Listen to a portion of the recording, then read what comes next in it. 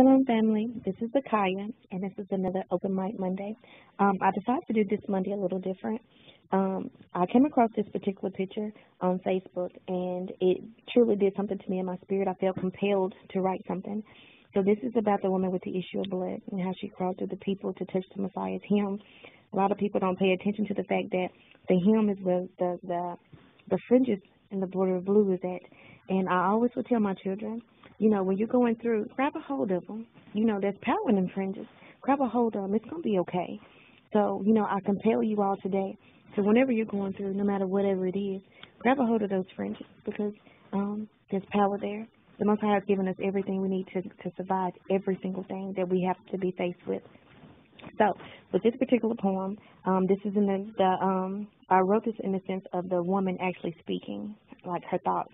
So, I pray that you all enjoy it, and here we go. I am broken. I have no one. I have no hope. What am I to do? I've tried everything, but nothing has helped. I'm unclean, and my body feels disgusting.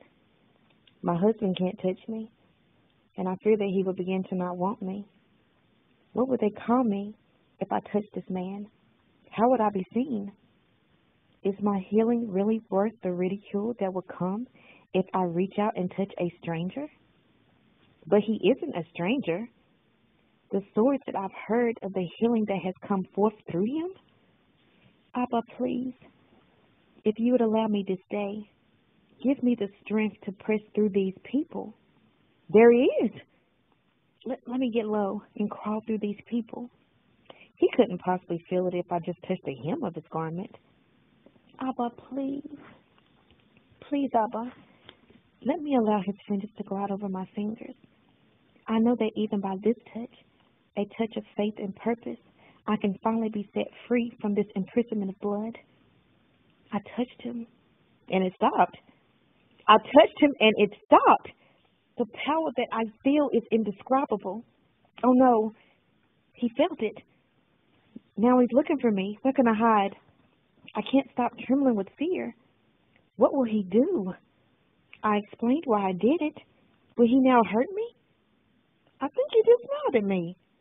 He called me his daughter. He said that I'm healed. Praise Yahweh. Hallelujah. I'm free. So, I pray that you all enjoyed it. I pray that your night is blessed. And I shall talk to you soon. Shalom.